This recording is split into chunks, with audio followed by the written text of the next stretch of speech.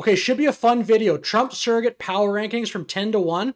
This is only going to include their capacity in media, so we're not going to include things like how much potentially they're helping out getting people registered to vote, for example. So maybe people like Charlie Kirk and Laura Trump would be higher up, but this is just media. So starting off, number 10, Tulsi Gabbard.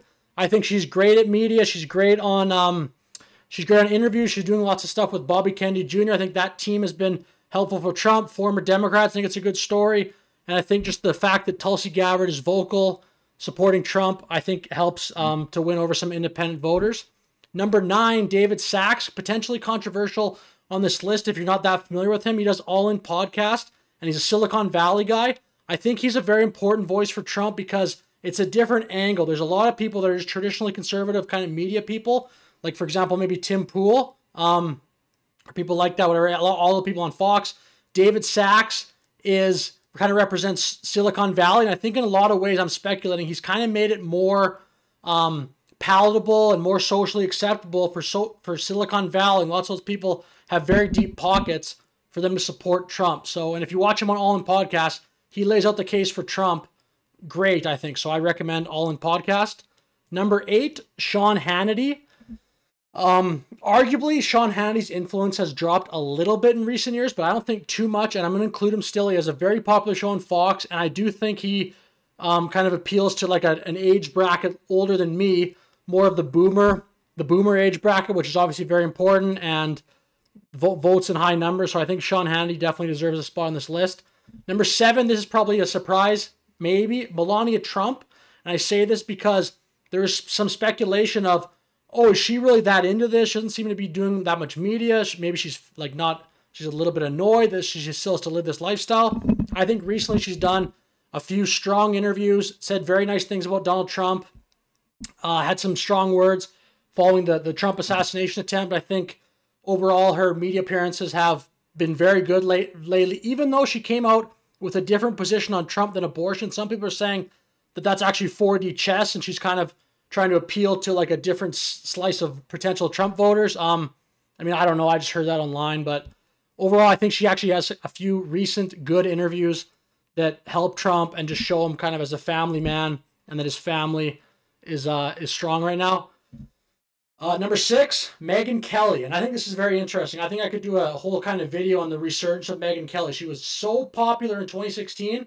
She went to NBC after all the bad things that happened at Fox, went to NBC, essentially fell off. Like, I didn't hear about Megyn Kelly for probably 5 years. I wasn't following the news that much, but I didn't hear about her at all. Now she's back independent. That Megyn Kelly show, I believe it's called, on YouTube. It does numbers. She has amazing guests on. And I think she's as charismatic and good at her job as ever. And I just think right now, I've never probably watched more Megyn Kelly than right now. Even in 2016, I wasn't that into it. I think she's doing a great job, and the comeback story is incredible. Number 5, Vivek Ramaswamy came onto the scene in politics just this year, and he's incredible at media. He just did a debate with John Bolton, kind of debating foreign policy, kind of like the isolationist versus the interventionist type thing. I mean, that's oversimplified, but he did a phenomenal job in that debate, I thought, because he's just willing to talk to anybody. He's willing to have discussions with really whoever. He had Mark Cuban on.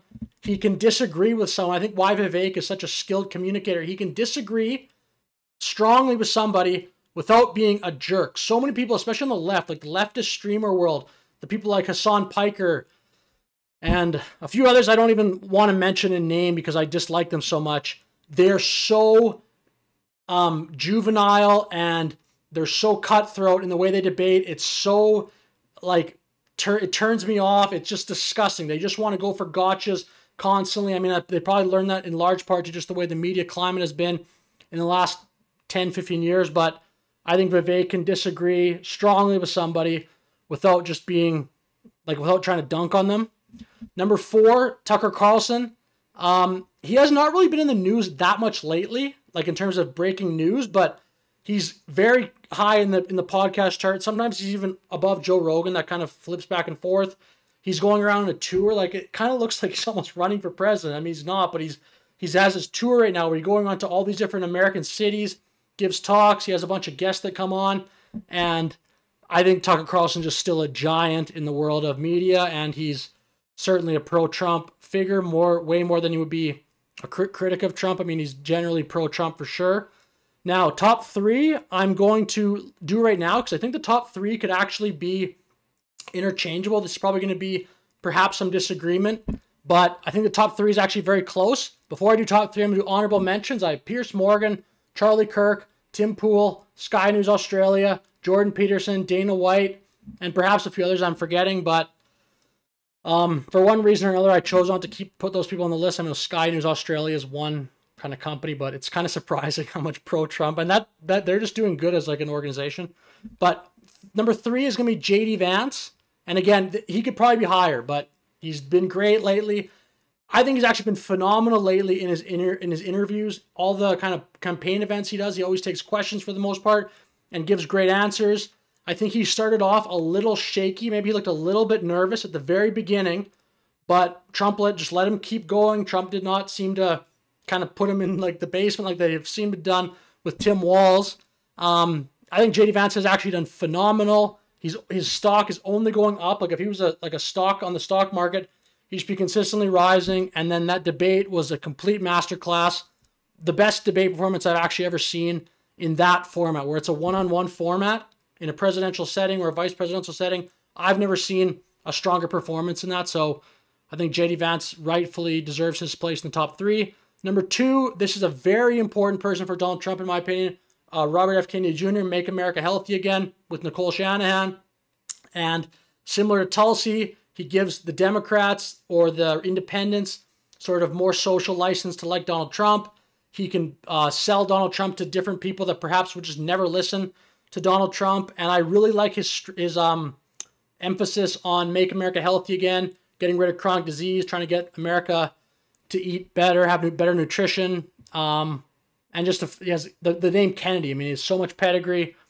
And number 1 is Elon Musk. I don't know if this is that surprising based on the fact that he's the richest person in the world. I mean, I haven't checked right now, but I think he is number 1 right now. But if he's not number 1, he's right there. I just haven't looked at the list recently. He owns Twitter. Or he's like a huge part of owning Twitter, whatever it is. But and then he's got like over 200 million followers on Twitter. Basically, everything he says gets amplified so much, and he's been so strongly pro-Trump. He was just at Trump's Butler rally, went on stage. It was a great moment. And he basically just, if you watch his like X page ever, lately it's constantly pro-Trump stuff. He's donating a bunch of money to a pro-America PAC that I don't know exactly how much it's for Trump, but I'm sure the PAC would be not for Kamala, just based on how much Elon Musk publicly promotes Donald Trump messages all the time, at least like in the last few months, basically since the first assassination attempt. Right after that, Elon Musk endorsed Trump, and they did that massive X Spaces together, huge space, Donald Trump and Elon Musk. I hope just for entertainment purposes they do another one before the election because it was fun to listen to. But yeah, with that said, that's the list. So let me know your thoughts in the comments. I'm sure there's tons of disagreement, and that's great. Let me know who I missed. Let me know who should be above. And again, I'm basing this on media influence to Trump. So how much basically they help Donald Trump from a media standpoint. And again, please let me know in the comments where your disagreements are. Hopefully we can have a fun discussion. But other than that, thank you for watching this video. Have a great day.